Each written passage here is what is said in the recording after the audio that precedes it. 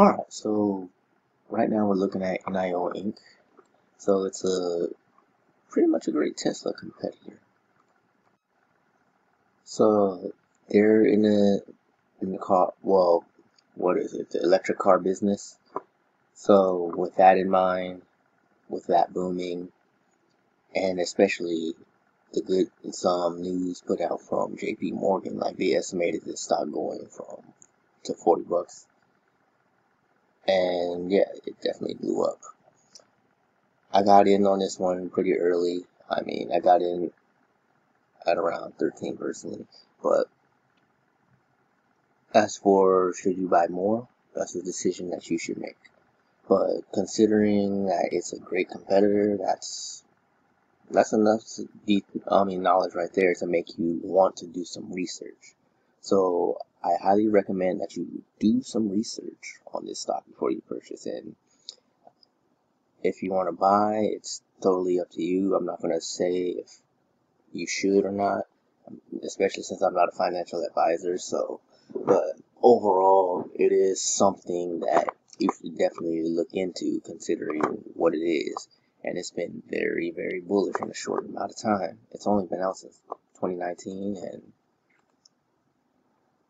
yeah, will it drop?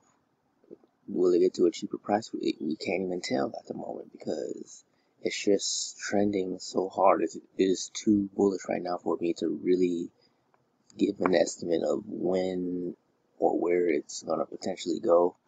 Like over here, I was hoping that it would get to a cheaper price of $8. I mean, I'm in, but considering the pressure and now there's more value in it, and then you had JP Morgan right here. That was the best part of this initial spike. I mean, sky's the limit. We'll see what happens. But overall, if you think NIO is a good stock that you'd be interested in, feel free to check it out. If you're interested in stocks but have never been involved before, feel free to click the link in the description. I can give you a link to Robinhood and Webull. So the thing about those is, if you've never signed up with them before, you can get a free stock just for signing up with them and making your investment. So just go ahead and click the link in the description if those are some options that you want to check out. There's nothing wrong with signing up with both and getting stocks from both. They're both totally free, easy to use. But yeah, when you're doing it, all you got to do is just look for this ticker symbol if this is something that you found that you were interested in after doing your research. So, but overall, we'll see what happens. Right now, I just say check it out. You love the stock, hey, it's your decision. But anyways, feel free to give this video a like. Feel free to subscribe.